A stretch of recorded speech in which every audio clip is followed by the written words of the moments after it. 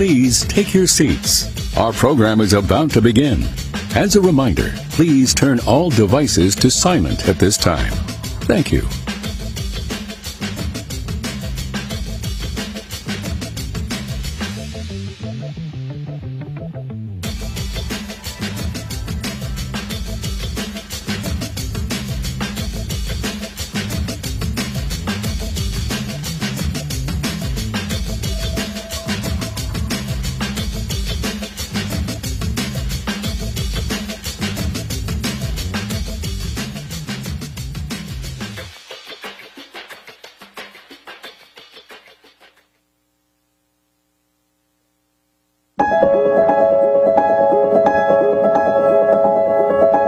There are places around the world where it's illegal, dangerous, maybe even deadly to own a Bible, to practice your Christian faith.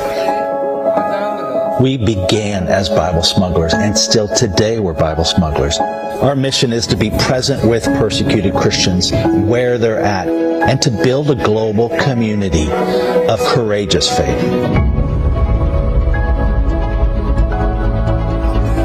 Right now, persecution is as high as it's ever been in the modern era.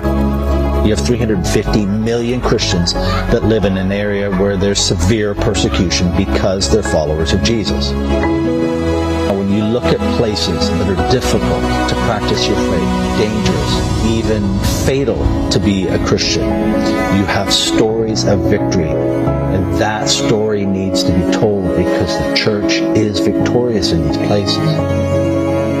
We lead the way in telling these stories of victory, but we also need to connect people with the things that are happening on the ground.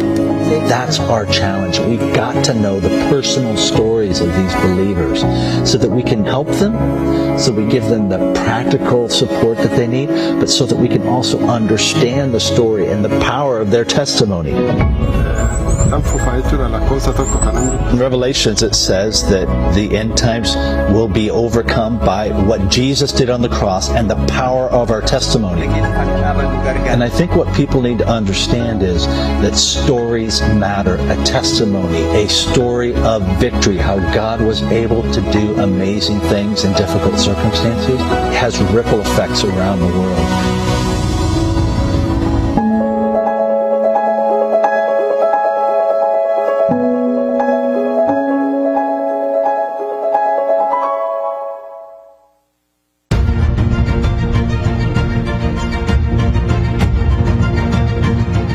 Ladies and gentlemen, welcome to the 2023 International Religious Freedom Summit. Please welcome IRF Summit Co-Chairs, Dr. Katrina Lantos Swett and Ambassador Sam Brownback.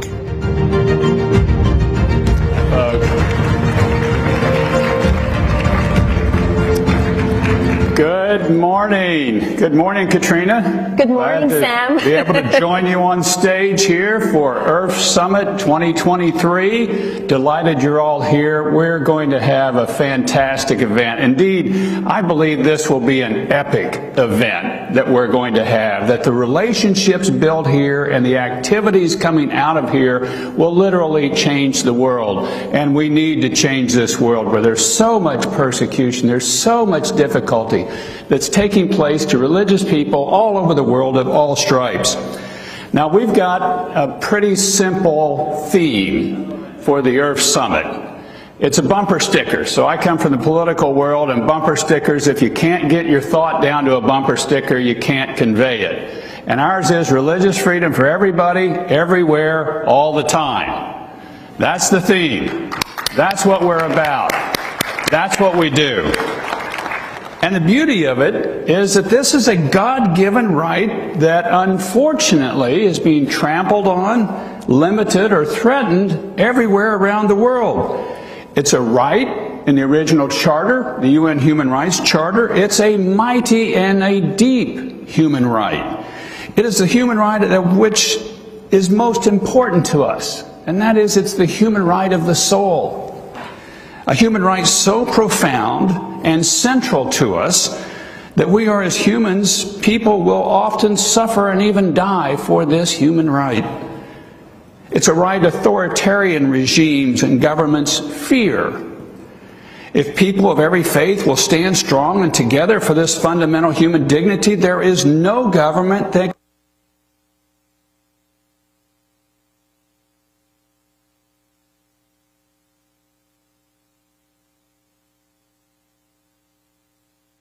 there we go. 80% of the people in the world identify with a faith or a religion. No government can put down 80% of their people. And it's another point. If we don't respect each other's freedom of religion, we will have the clash of civilizations. We are already seeing this, where civilizations clash, and underneath the pinnings of that are religions that are in clash. Ours is a huge task. Freedom for the soul and respect for each other. We will not talk about theology from this stage because we don't agree on theology. We will talk about a common human right. Freedom to do with my own soul what I see fit. We want collaboration from this event. We are gathering and fighting here for the abused and beaten, even killed religious minorities that even now are huddled in secret places, yearning with all their heart to worship God as they believe they should. And is that too much to ask? It is not. What we are doing is a worthwhile task that will be part of our inheritance in heaven. When we fight and save a life or help free a soul from tyranny, we literally change the world. That's a noble cause, and it's unusual and uncommon work, but let's get about it. Let's change the world. Welcome to IRF Summit 2023. Katrina? Thank you so much, Sam. It is wonderful to be here with all of you. The word hope is one that has not been far from my lips and my heart over the last few months. Let me tell you a few of the ways in which I've been using that word. I hope we will have the resources to make this IRF Summit happen. Check. I hope that we will be able to get fantastic speakers to come and enlighten and educate our participants. We have definitely done that. I hope that friends and fellow activists from around the world will be able to join us so that this will truly be an international religious freedom summit. And that too has come to pass. And more prospectively, I have thought that I hope that the results of this wonderful gathering will be greater awareness, changes in policies, alleviation of suffering, and strengthened networks of support and compassion. And I am optimistic, because optimism is a quality of hope, that in fact some of those goals will be achieved. But as this summit begins, I find myself recalling another definition of hope, one offered by Václav Havel. He was the Czechoslovakian dissident and author and political prisoner who spent many years in jail before becoming the first democratically chosen leader of Czechoslovakia and then the Czech Republic. He had a more muscular and, I might say, even heroic definition of hope. He said, "Hope is not the conviction that something will turn out well, but the certainty that something makes sense regardless of how it turns out." My friends, I have a deep certainty that our work to defend and advance freedom of religion, conscience, and belief for everyone, everywhere, all the time makes profound sense. In fact, it makes more sense than almost any worthy cause we could dedicate ourselves to. We are, as my colleague said, fighting for the most fundamental of human rights, the right for each of us to live our lives in accordance with the dictates of our own conscience.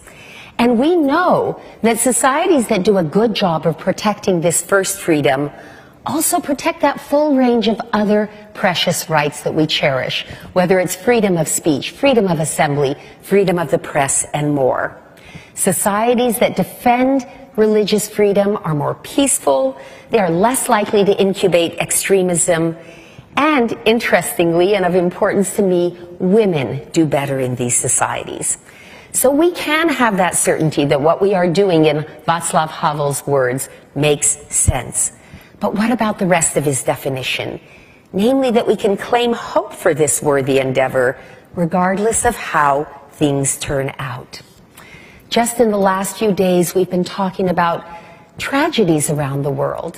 One that resonates in great sorrow with me is the massacre, the intentional massacre of 9 Ahmadi believers in Burkina Faso, dragged out of their mosque and one by one ordered to renounce their faith or face death. And each one of them stayed true to their faith and was murdered, massacred in front of the eyes of their families and friends. How do we square hope with what is sometimes the very daunting and devastating reality of the repression of religious freedom in so many parts of the world? I really do believe, that true hope comes from the knowledge that you and I have anchored our life and our work in the pursuit of something that is right and lasting and true. We are doing that work at this wonderful summit. And I truly believe that in that sense, we can have hope that the seeds we are sowing, the trees we are cultivating, will most assuredly bear fruit in time. And with that said, let's get to work. Thank you so much.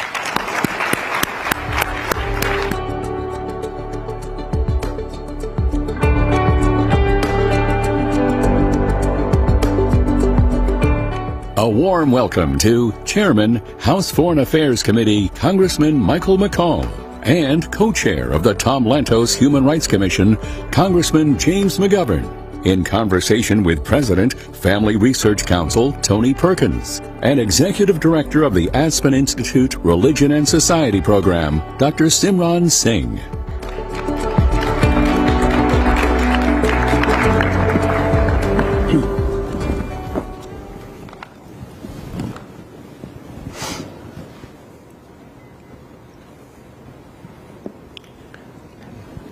Congressman McCaul, if you may ready for your remarks. Thank you. Okay. Well, thank all of you. It's great to be here today. I wish I had a better story about my arm, but I was picking up a piece of luggage and my bicep tore. So, getting a little bit older these days. But what a great conference. And thanks for having me. Pope Francis once said that religious freedom is a fundamental human right. And that's why religious freedom is a cornerstone of free societies, especially here in the United States, where it's enshrined in our Constitution, where our founding fathers said Congress shall make no law respecting an establishment of religion or prohibiting the free exercise thereof. We often call it the first freedom, not only because it is first in the Bill of Rights, but because it is a right from which all other rights flow. Religious freedom is part of our national identity. That's why it's a critical component of U.S. foreign policy. The United States must continue to be a voice for the voiceless who are persecuted for their beliefs. I was proud when Congress reauthorized the United States Commission on International Religious Freedom last year. This program can now continue to shine a light on persecution around the world. And I want to thank the Commission for its important work. Tragically, religious freedoms remain increasingly under assault around the world. In China, the Chinese Communist Party is conducting an all-out assault on religion. As we speak here today, they are attempting to completely dismantle the Tibetan Buddhism and the Dalai Lama. They persecute Christians who refuse to turn their backs on their faith and join government-controlled churches. And they are committing genocide against Uyghur Muslims. The stories of forced sterilizations, forced abortions, brainwashing, and even murder are horrifying. That's why I was so honored to lead a resolution condemning the CCP's genocide against the Uyghurs that passed the House in 2021. And I want to thank my good friend, Congressman Jim McGovern, for his great work on human rights, and we often work on these bills together. In Afghanistan, the situation has declined rapidly since the United States withdrew, paving the way for the Taliban to take over. Afghans, many of whom only ever knew the freedoms of the last 20 years, are now forced to live under Sharia law. At the same time, the Taliban is hunting down Christians and other non-Muslims. They now live in constant fear of being killed for their faith. And of course, it's the women in Afghanistan who've really suffered the most. Women no longer have rights. They must remain fully covered outside of their homes. They can't go to school. They can't even go outside without a male companion. And it's heartbreaking to me to see what their lives have become. The women in Afghanistan, unfortunately, aren't alone in their suffering. The brutal regime in Iran continues to persecute women under the guise of religion. Just last year, they brutally murdered Mahsa Amini, a young woman only 22 years old, simply for not wearing her hijab correctly. But I'm proud of the women there who have taken to the streets to bravely protest the Iranian regime and demand freedom. And to all those listening, we stand with you. In Africa, Open Doors reported in January of this year that Nigeria accounted for nearly 90% of the total number of Christians killed and kidnapped worldwide in 2022. And here in our hemisphere, the Ortega regime in Nicaragua continues to attack the Catholic Church. They have imprisoned priests, including Bishop Alvarez, for simply speaking out in support of religious freedom and human rights. Globally, anti-Semitism is tragically still on the rise. Just last week, 7 people were killed and 3 more injured in an attack on a synagogue in Jerusalem. That's why I'm proud to have just introduced the Holocaust Education and Anti-Semitism Lesson Act, or the HEAL Act. This bill will help improve Holocaust education so future generations of Americans are equipped and empowered to stand up for what is right. My father fought in that war. My children think it's ancient history. For me, it's one lifetime away, and our children need to learn the story. As the chairman of the House Foreign Affairs Committee, I want to assure you I will continue to keep religious freedom at the forefront of America's foreign policy. That includes doing everything we can to shine a light on abuses of religious freedom around the world, and it includes holding perpetrators accountable. We must also send advanced policies to protect the persecuted, and we must help the diaspora in America that have family and friends that have been persecuted for their faith. Because protecting religious freedom isn't just about doing what's right. It's also a matter of national security. By resolving conflict, we can help prevent terrorism at home and abroad. As religious freedoms advance, conflict recedes. And in closing, I'd like to read a quote from one of my favorites, St. John Paul II, that has always inspired me, when he said, quote, "Religious freedom, an essential requirement of the dignity of every person, is a cornerstone of the structure of human rights, and for this reason, an irreplaceable factor in the good of individuals and of the whole of society, as well as of the personal fulfillment of each individual." So I want to thank all of you here again today, and let's stand for religious freedom. Thank you.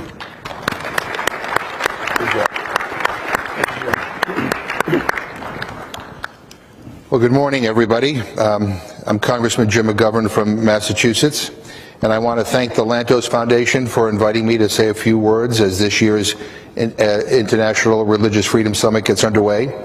And I'm honored to be here with my good friend, the Foreign Affairs Committee Chairman, Mike McCaul. We may be of different parties, but we find a lot of common ground, and we work together, especially on issues regarding human rights.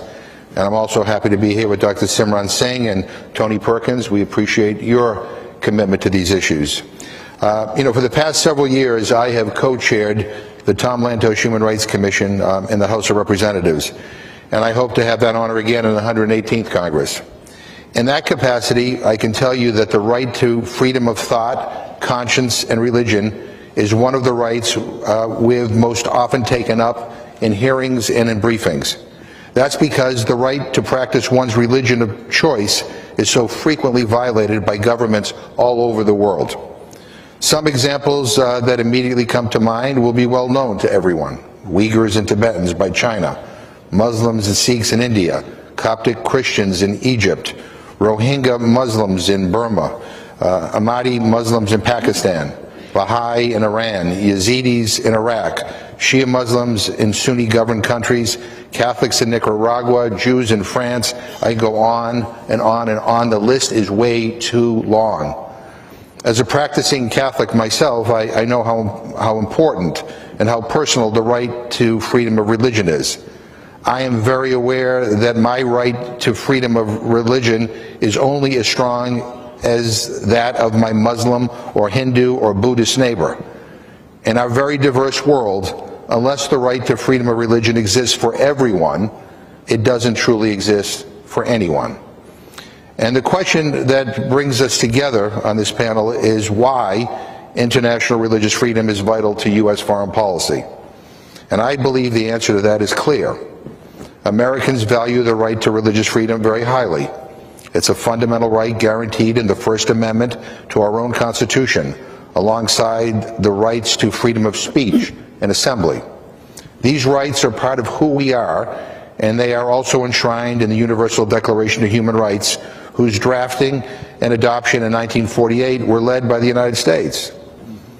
In addition, countries where religious freedoms are under attack are often countries where repression and instability are the norm. So the harder question may be how best to promote the right to freedom of religion. And here's my view. First, we should lead by example. This summit is focused on international religious freedom, but we cannot expect other countries to take us seriously unless we are addressing threats to religious freedom here at home. Anti-Semitism is on the rise in the United States, and Islamophobia is widespread. I'm sure Dr. Singh can share many stories about the prejudice that Sikh communities endure. Only if we are doing all we can to combat these threats, attacks, and disdain towards religious minorities here at home can we expect what we say on the world stage to have the impact that we want. Second, I get concerned when the right to religious freedom is separated out from other human rights. The right to religious freedom does not exist in a vacuum. It is one of a set of universal human rights that are interdependent and mutually reinforcing. It is literally not possible to exercise the right to religious freedom in isolation from other human rights. We forget that at our peril. Third, we must guard against the temptation to allow claims of religious freedom to be used to deny the rights of entire populations. Religious minorities, women, the LGBTQ community, or others. When we privilege one religion at the expense of others, we open the door to discrimination, to imposing the beliefs of some on those who think differently, and to political leaders using their power to give the dictates of one religion the force of law.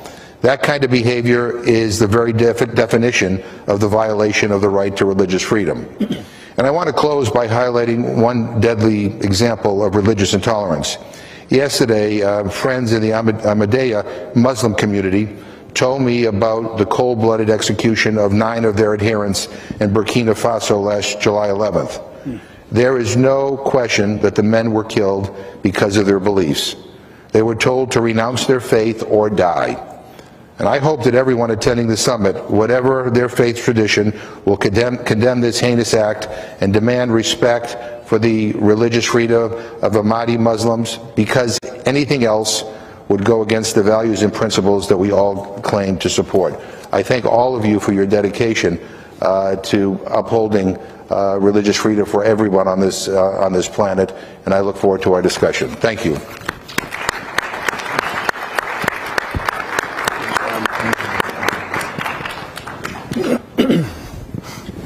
Thank you for your remarks. Representative McGovern, I wanted to pick up on some themes that you raised for us and explore them a bit. Like you, these issues are very personal to me.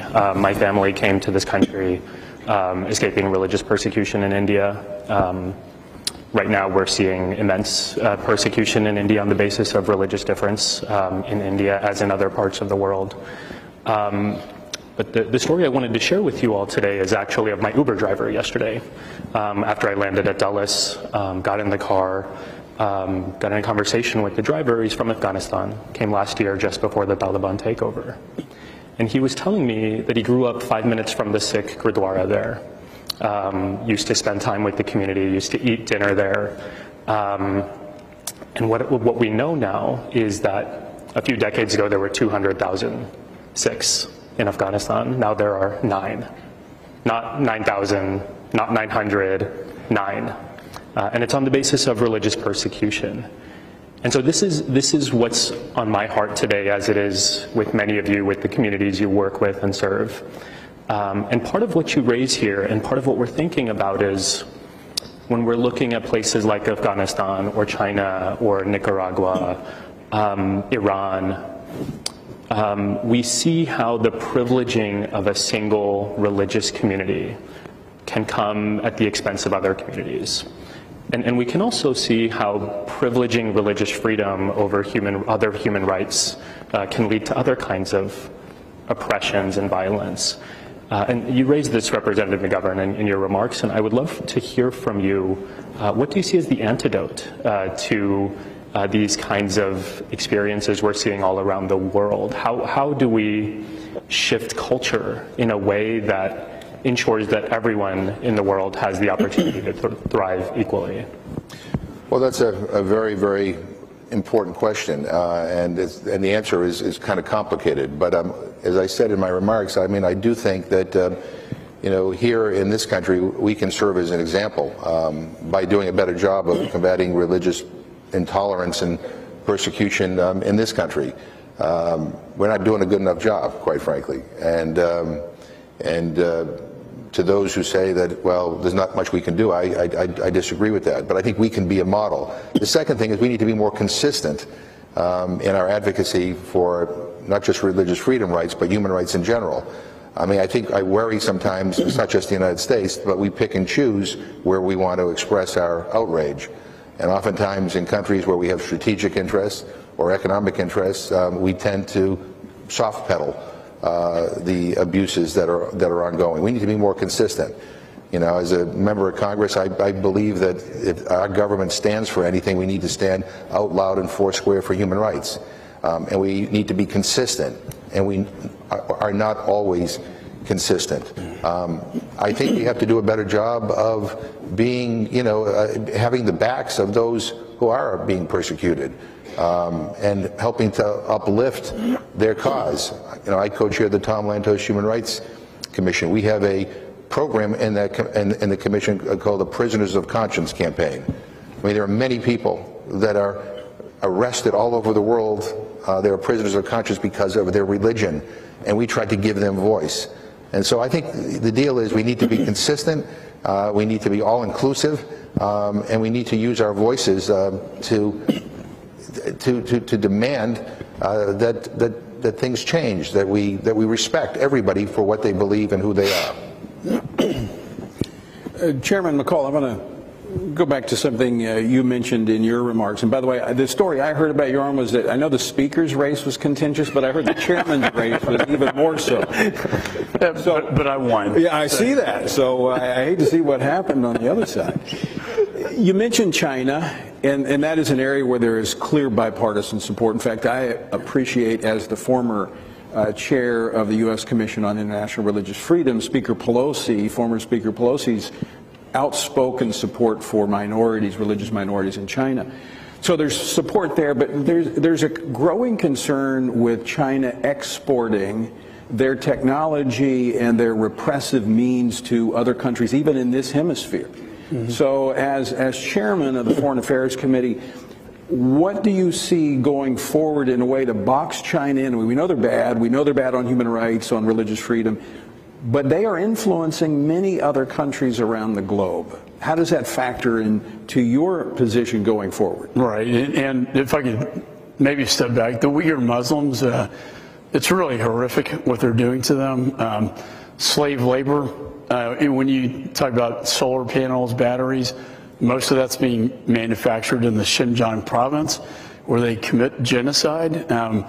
They have biometrics to follow all their people within China. Organ transplants where they force people and they sedate them and take their organs out, and it's just horrific. Some of the stories I hear coming out of the region, not to mention, Jim and I have been very involved with the Dalai Lama, Tibetan. Of course, he's was kicked out of China, and the Tibetans were as well. We know the history of Catholic priests in China. But what you're referring to is called the Belt and Road Initiative. They're in 140 countries around the world now, basically bringing their technology, their surveillance. They go into these countries, they get them into a debt trap, and they take their rare earth minerals. They bring their own workers in, and typically the countries will default on their debt. The IMF bails them out, and they get access to a port or a military base. A good example, Tony, right now in Afghanistan, China now is trying to get leases to $1 trillion of lithium rare earth minerals, and they'll probably get access to Bagram Air Base. So as we look at what happened in Afghanistan, the end result of that, to see China there is very unfortunate. But what I see also is the idea, though, that we export our technology to China that allows them to build their most advanced weapon systems.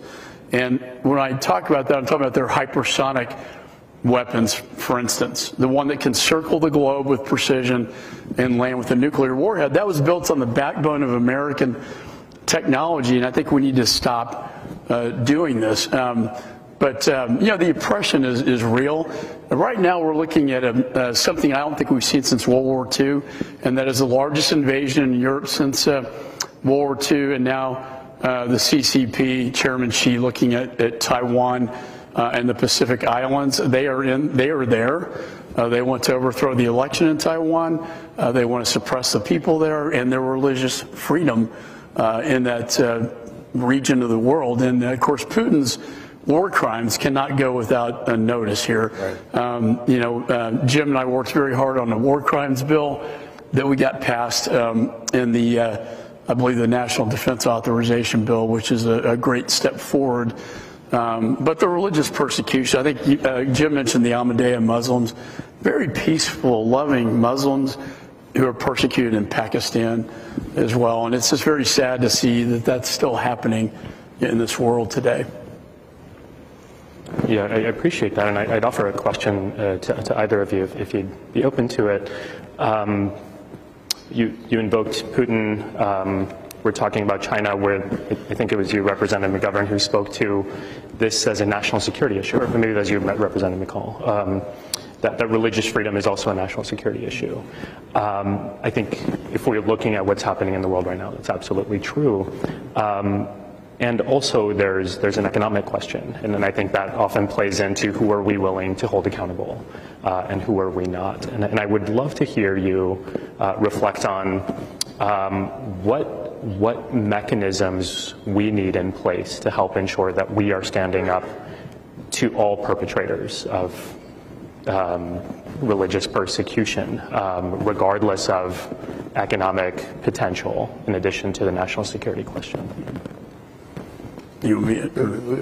Well, on the economic side, I think it's important that we have to compete. This is a global power competition, and you have four foreign nation adversaries, that being Russia, China, Iran, and North Korea. Iran and North Korea are giving drones and artillery into Ukraine against freedom and democracy in the West. I remember Reagan, one of my favorites, was such a champion for human rights. What would Reagan do in Ukraine? He would fight for the oppressed against the oppressor, I believe. And he brought down the Soviet Union for what they stood for. And that's the fight I think that we find ourselves in today. In terms of economic freedoms, we have to be present. We have to be on the field in Africa, for instance. When I talk to African ambassadors, they say, you're not here. The United States is not investing in Africa, which will be the largest populated continent in the next decade. So I think it's a question of, our American investment where, we can compete with the great power struggle this is a struggle for the global balance of power, in my judgment, and the economic ties are just as important as the security ties as well. We have certain mechanisms, Ex-Im Bank, Development Finance Corporation, and other things to move this forward. But Jim and I we're working on ways to move this forward, because when you lift the economic situation, like for instance, if we could do that in Central America, would we have a migration phenomena that we see at our southwest border? I think hitting the root cause of that, because 85% are fleeing for economic reasons, some for political and some for religious freedom. But the economic conditions, if we can lift, as President Kennedy said, a rising tide floats all boats. And I agree with what the chairman said, most of what he has just said. I would just say that, I think we need to raise the issue of human rights at every level, not just at human rights conferences, not just at conferences that talk about religious freedom, but when we're doing trade bills, when we're talking about investing in other parts of the world, that part of the condition has to be a respect for human rights. You can't persecute people because of their faith. You can't persecute people because of their gender or their sexual orientation or of their ethnicity. I mean, that has to be part of the discussion. And to be honest with you, I've been around for a long time under Democratic and Republican administrations. It's a little bit challenging when you deal with administrations, because it becomes uncomfortable. And Chairman McCaul mentioned the work we did on the Uyghur Labor Force Prevention Act. I'll be honest with you, there were some powerful business interests in this country that were very much opposed to it. And it was not an easy thing to get over, the hurdle, because there were lots of economic interests entrenched on exploiting slave labor in the Xinjiang region. We were able to do it, thankfully at the end, in a bipartisan way, which is important. But let's not underestimate that there are forces who will talk the talk on human rights but not walk the walk. And I think the challenge we all have is how do you keep constructive pressure up so that we're doing the right thing, even when it's uncomfortable, even when it's an ally, even when it's somebody we have strong economic ties with. Because again, as I said in my opening remarks, if you don't, you're going to end up, the country that oppresses their people, for whatever reason, will be a country that there will be violence and instability in the long run. And so it is not in our interest to just turn a blind eye to terrible oppression.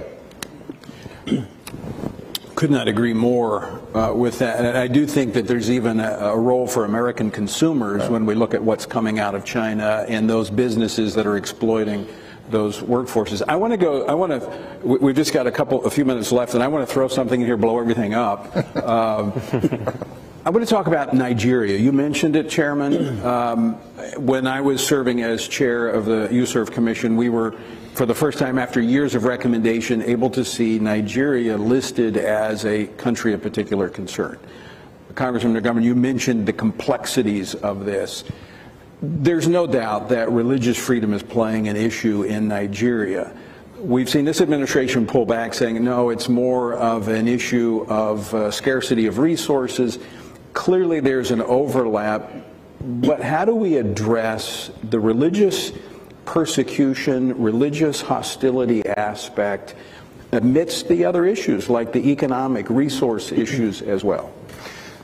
Well, it's very challenging. I mean, Africa, the Sahel is, I passed the Global Fragility Act with Lindsey Graham to stabilize that part of Africa where economic conditions are so bad that it breeds terrorism. So that's a component to this. And of course, with that, with the various terror organizations, you have that religious freedoms that are being compromised in the region. We do a lot of great things. The United States of America is such a great, powerful country. We do so many great things for other people. Global Health Fund, global malnutrition.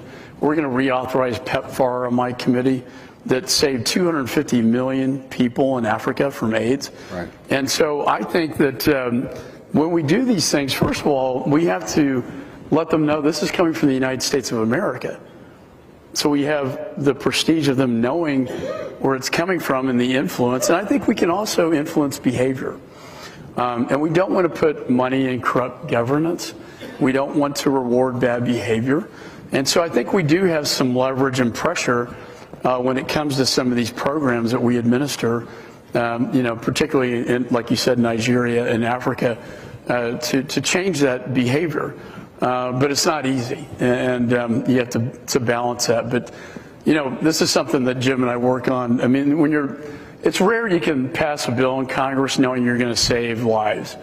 And PEPFAR being a good example, 250 million lives. All the things we do with global health, global malnutrition, really in what I was taught as a Catholic, the life of Christ, the message of Christ, as like the missionary life.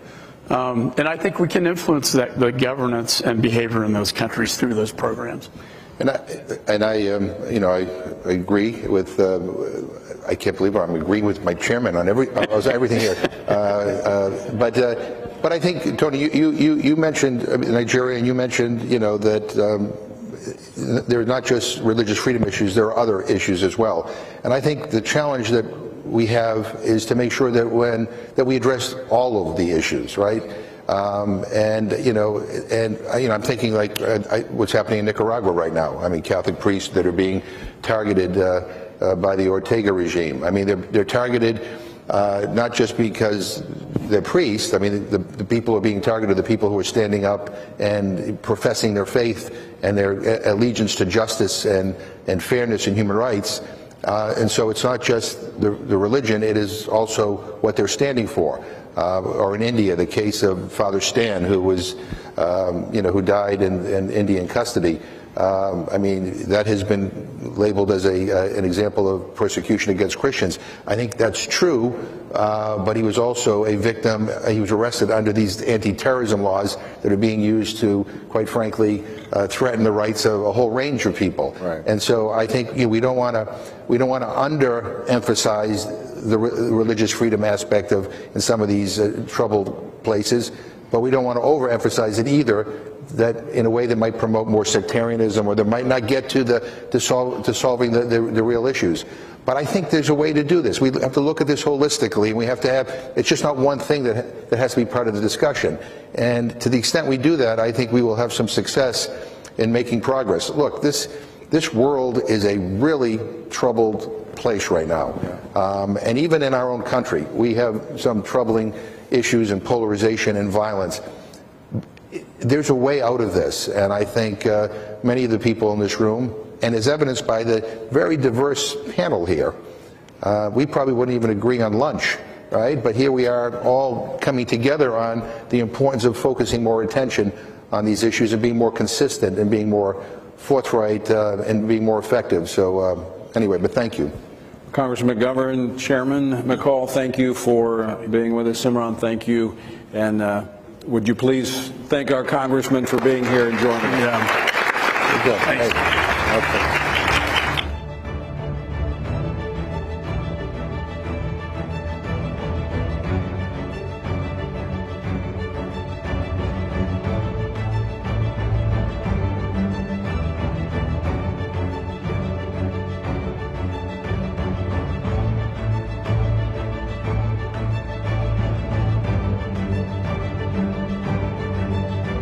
Please welcome our Summit Track Chairs, Logan Carmichael, Hulda Fahmy, Dr. Evelina Ochab, and Greg Mitchell.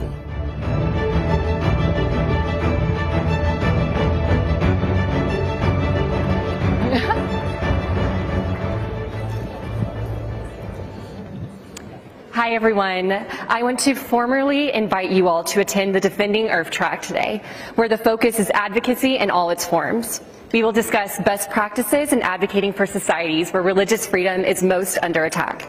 Throughout our sessions, there will be 30 distinguished speakers bringing specific policy solutions, legal frameworks, and new avenues to bring justice and accountability to those most in need. We will begin today with a very star-studded panels, including celebrities and military chaplains. This afternoon, we will zoom into regional solutions with leading activists working across Southeast Asia, China, and India. Tomorrow, for our final session, the Defending IRF track will look at religious freedom defined and applied in today's... Hi, everyone. If you're in the hallway and you want to come in, I encourage you to do so now. Well, thank you all. I'm glad my pitch on the plenary stage got y'all to this room. My name is Logan Carmichael, and I'm the Director of Advocacy for China Aid Association. But for the past month, I've been moonlighting as the track chair for the Defending IRF track. And along with 20 or so other organizations, we've put together 5 hours of incredible programming throughout the next 2 days. So I encourage you to come back to hear from our panelists and experts and activists that are in the field. So first off, I want to encourage everyone also, if you're going to be using social media, to use the hashtag Defending IRF track. That way you'll be able to get retweets and retweeted by the IRF Summit. So to introduce our first panel, I'd like to invite up Ms. Katrina Lantos Swett of the Lantos Foundation. Well, it is wonderful to see you all here today, and I have the very exciting job of moderating a panel with 3 pretty extraordinary people who set an example for all of us in the way that they use their fame and their stature and their huge outreach as a force for good for issues greater than themselves. So I don't want to do much talking. I think what I'm going to do is ask my 3 panelists to come up here, take their seats. I'll introduce them briefly, and then we're going to get right into the conversation because we don't have enough time, not nearly enough time, and maybe we might even want to have a chance for some questions from the audience. I don't know, is that permitted, Logan? So we're going to get right into it.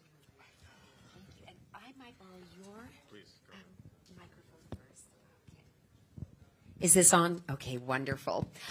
All right, so up here, I am very honored today to be sitting with Enes Kanter Freedom, Miriam Ali, and Penn Badgley. And it's an indication of how pretty much uncool I am that I had no idea who Penn Badgley was.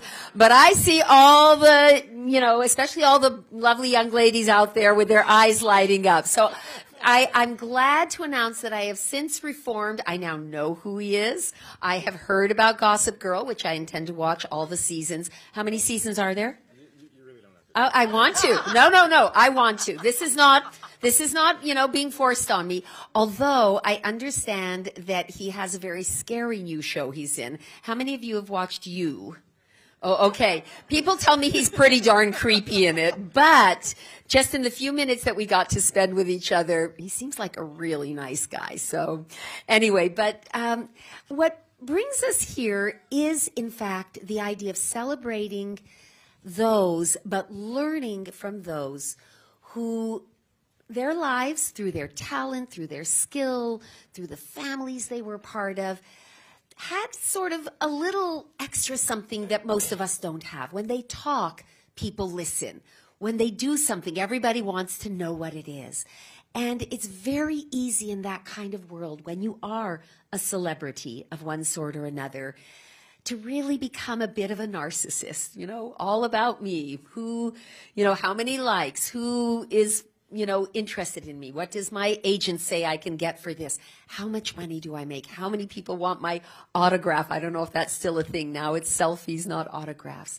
And it's sort of a siren song. It's a little bit of a spider's web that can draw you in.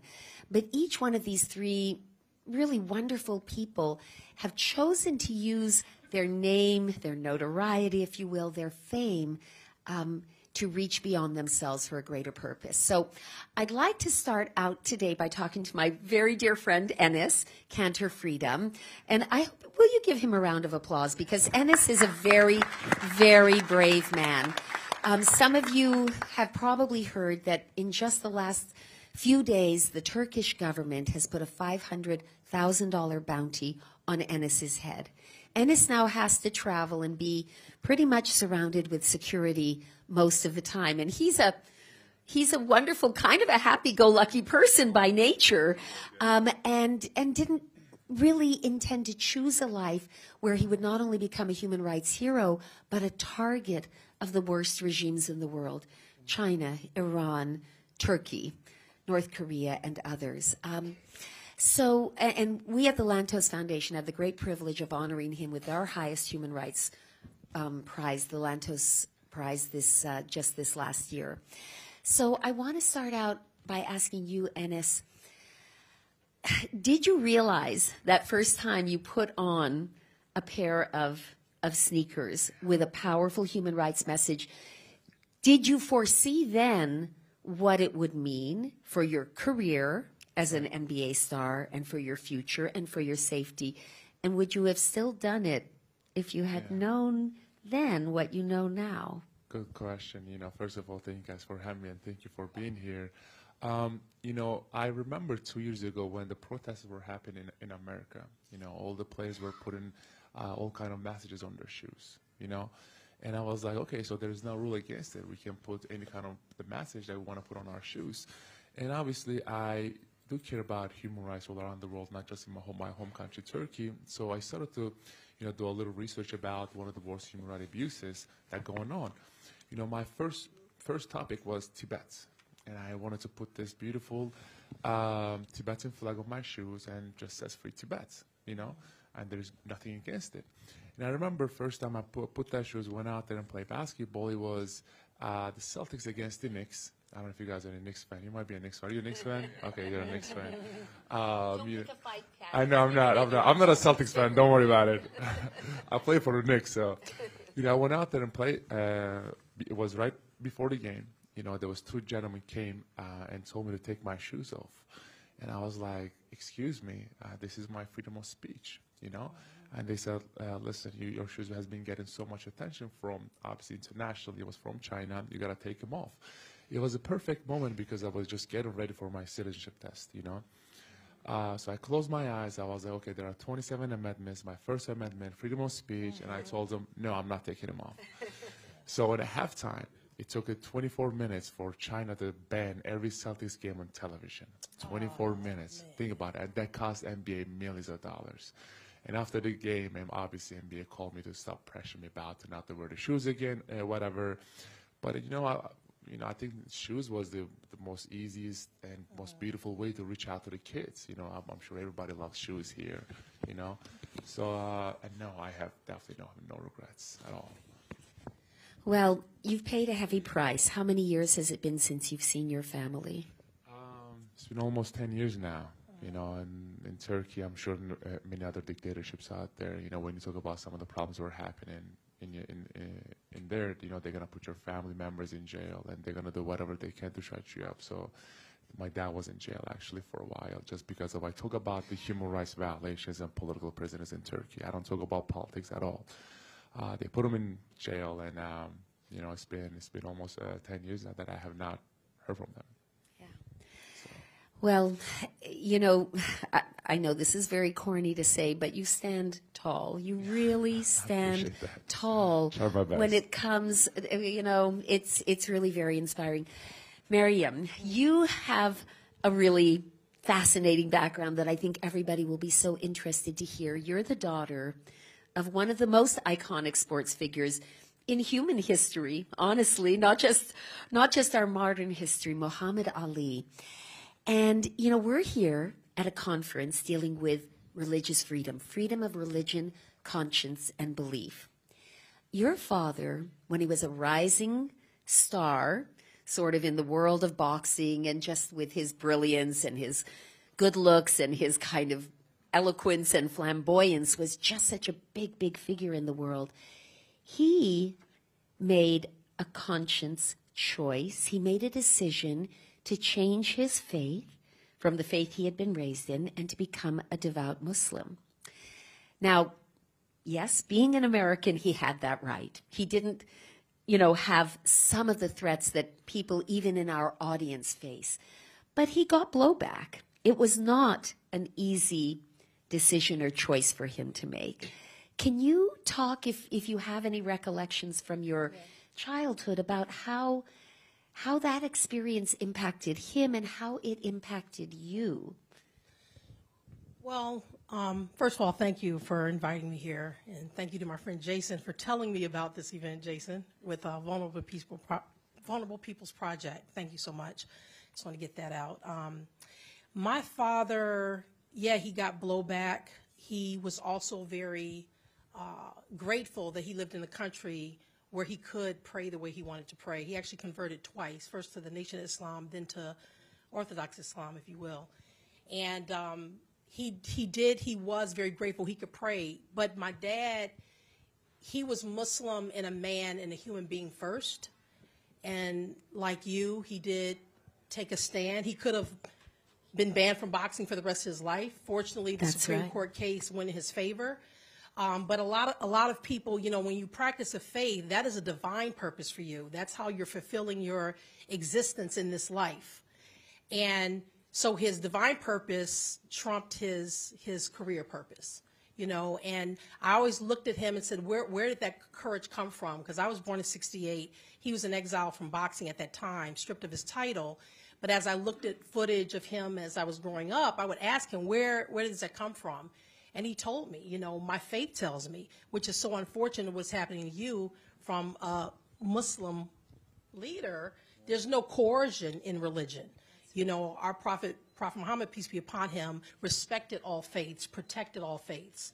To kill, to commit genocide, you can't even extract that from our Quran. So as Muslims, we have to hold them accountable to what our faith really says.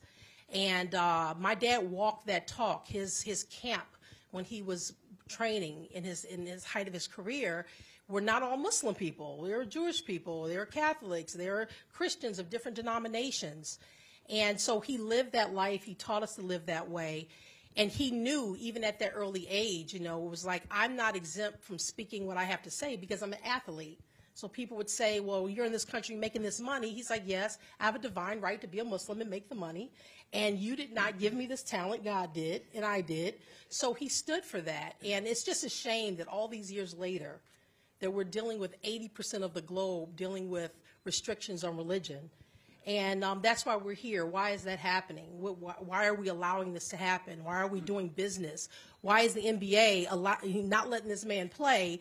Because profit is above people and planet. And you know, unfortunately, the world and Americans, we don't know the details about what's going on. So hopefully I'm here to learn about all of that. And my dad, you know, Parkinson's took his voice. And I know if he had a voice during those 30 years, he would have been able to do more and say more. But his destiny is what it was. But that was the biggest thing for us, is that he doesn't have that voice to be that humanitarian Ali that we love so much. So, but God bless him for all the things that he did do. Boy, he taught his daughter well, didn't he? Like, I think we need to. Now, would you be willing to talk just a little bit before we get to the mysterious and mysterious Penn Badgley, a little bit about the work you do with vulnerable youth in Los Angeles, and sort of how, if at all, you see that connecting to this issue of, you know, finding your higher purpose in life. You know, you talk about your dad's in such an inspirational way, and how he, you know, viewed his duty to his conscience and his duty to God as being God-given, but also something he had a duty towards. Talk to us if you would. I mean, my dad took on a lot of issues, but one thing that I saw, and I think it impacted me the most, was he was this boy in Louisville living in a segregated society, and he did have, he was very involved with inner city youth because they deal with a certain depression as well. And that impacted my decision to be a social worker. So I've worked for over 15 years in the highest crime poverty areas in South LA, and gang communities, which these kids, they're not just gang members, they live in certain conditions. So most of my work has been around that. I'm not doing direct practice right now. I'm working on some other things, but that's been my passion for a very long time. And, you know, a lot of them now, it was going on in Chicago and many areas, you know, they have post-traumatic stress disorder just like people in war-torn countries, and they're overlooked in a lot of ways, and they live in, you know, areas that lack resources and, you know, opportunity. So that's where most of my work has been. Thank you. Now, I'm going to give this back to you. And can I get this? Okay, I'd next like to turn to our third panelist, Penn Badgley, a well-known and much-followed actor who has been in some really major hit shows. But Penn is also, and I just found this out when we had a chance to chat for a few minutes before we came out here, is maybe a relatively recent convert, could I say, to the Baha'i faith. And I had the opportunity a number of years ago to visit the Baha'i headquarters in Haifa, Israel, which is one of the most beautiful sort of heavenly places I've ever been to in my many years on earth. And there's a very special spirit about that community. And so I guess I want to start out by asking Penn, if it's not too personal, if you're willing to share it, what sort of led you on a journey that led you to join that faith community? Yeah, I can speak on that for a moment, but I do want to, I just want to say that I'm not only humbled to be invited here, but I'm really humbled to be in the presence of these two. I think if we're talking about religious freedom, this freedom to believe, this freedom to be and identify in a manner that speaks to your soul, no less, you know, the spirit of sacrifice threads through that life of that person. And, you know, the sort of public sacrifices that, for instance, your father made and the life of sacrifice you've lived doing the work you do, and you with your career, I mean, I just want to, like, really pay my respects because, you know, I certainly have not made any public sacrifices. But yeah, I can share a little bit about, you know, I think here in the West, the relationship we have to religious freedom is, of course, quite different. We don't have, certainly we don't have secular authorities imposing, you know, restriction on religious belief. We have that freedom. I grew up taking it for granted, and quite, I think I probably derided religion, you know, in my mind. Didn't know much about it in my heart, and I think as I entered my 20s and was encountering, you know, some degrees of fame and wealth on this show, Gossip Girl, which many people knew, I think I was confronted with what so many people in that position are, which is, okay, so this truly does not bring the solace or the happiness that we, even though we write songs about money not being able to buy us love, we certainly behave like it can. You know, that's the religion here in the West. So you know, I was confronted with that reality, and I started to soul search, and I did a lot of things. I explored a lot of, I started reading the Quran, actually. I explored Buddhism. You know, I traveled to South America and to India, did things like that. And along the way, I actually had a friend who was a Baha'i, who was just another 24-year-old white guy living in New York City. So I wasn't as interested in what he was sharing. But along the way, really just the Baha'u'llah's spiritual but also social teachings for connecting individual transformation to the transformation of society. That was really and the spirit of the faith, which is the oneness of humanity, is really what drew me to it. Thank you. I really appreciate you being willing to share that journey, and I think it speaks to something that makes this IRF Summit so special, and that is so many of the people who attend this event have sought to find the answers to the big questions. And, you know, some people wait a long time in life. I'm so grateful that each of you sort of have, at an earlier stage, kind of grounded your lives in things that really, really matter. I wanted to ask you, Enes, if you could talk a little bit about some of the work you've done. You talked about your work with youth. Trying to bring kids across pretty big divides together, because you've done some very, very interesting stuff in that regard recently. Of course. I mean, I think basketball, sports, I'll just say, is an amazing tool to, you know, just reach out to kids, and especially bring them together. So I was like, you know, I feel like I might be kicked out of NBA, but I still love the game, you know? So I was like, you know what, there are millions of NBA fans, millions of basketball fans, kids around the world, so let's just, you know, just go to this countries and different cities and organize basketball camps. You know, it sounds very simple, but it's some of the basketball camps that I tried to, you know, organize was in Jerusalem, Vatican. You know, I remember I had this basketball camp in Jerusalem. I was like, you know what, let's bring Israelis and Palestinians to this basketball camp. And a lot of people said, you're crazy. You know, they're not going to play basketball. They're going to fight. You know, so I was like, you know what, let's try it. So I did organize this basketball camp, and we, you know, invited Muslims, Jews, Christians, Druzis, Israelis, Palestinians. And I remember there was this one Palestinian girl, right? She said, there's no way I'm going to Israel to play basketball. But her family was very well educated, And they're like, you know, Enes is gone, so you want to go and meet him? He said, okay, I'm just going to go and take one picture, and I'm going to go back. So he ended up staying for 2 weeks. And after the first week, she apologized actually in front of all of her teammates and said, I just didn't know enough, you know. And I remember, I don't know how much you guys know about the basketball terms, but so I put them in the same team, right?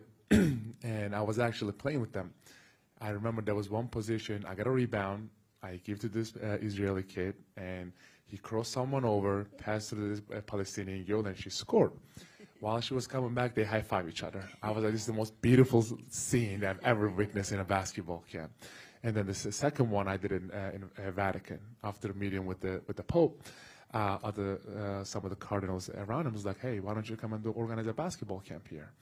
And just like 2 weeks ago, I was just there to organize a basketball camp, and it turned out to be amazing. And I think what I see is just like, I understand there are so many conflicts, war, this and that going on, but my goal was like, instead of those kids are getting bombed on the street, we take him and put them in basketball courts and say, okay, this is the right way to do. And I see like these kids are exchanging numbers, and at the end of the basketball camp, they're exchanging the social medias and stuff, and they learn from each other. So they learn how to communicate, how to win, how to lose, how to, you know, play basketball together. So it turned out to be amazing. So we're just gonna, after this whole bounty thing lift up, we're just gonna keep doing this basketball camps. So it's wonderful. I'm going to ask one last question that I'll ask all three of you to answer, and then if we have time, I don't know where Logan went, but if we have time, we'll take a few questions. So some people have commented or remarked on the fact that religion or faith can be kind of a toxic thing in society that pulls people apart, makes them, you know, repair to their barricades and sort of hurl criticisms and accusations at each other. And others have observed that, on the contrary, faith can be a tonic, something that brings people together, that builds bridges of respect and understanding and even solidarity. So I want to ask each of you if you could share with us what it is you think, either about the structure of a government, a society, or the way religion is taught in communities, that can make the difference between it being something very much in the Baha'i tradition that recognizes universality and builds bridges and builds that genuine love and respect, and why it is that it sometimes tears people apart. So we'll start with you, Penn. I'll give you the thing, and we'll just go down the line. Sure, that's an easy question. I'll just take that one. Real easy. Yeah, I'll be first as well. Let me step up to the plate. Famously religious. You're thinking fast. Yeah. So actually, I'll pull this directly from my understanding of the Baha'i writings. The body that it is, the vast body that it is imitation, actually. So from the perspective, on the part of religion, where it creates its own toxicity, I think, is imitation of the generations before us, as opposed to a individual pursuit of truth, of knowledge of spiritual reality, which is consummate with knowledge of yourself, consummate with knowledge of God, consummate with knowledge of your neighbor, of everyone, of all of humanity. That spirit is in the scriptures we have available to us, but many of us don't go to that. And now, you know, there are clarifications to be made.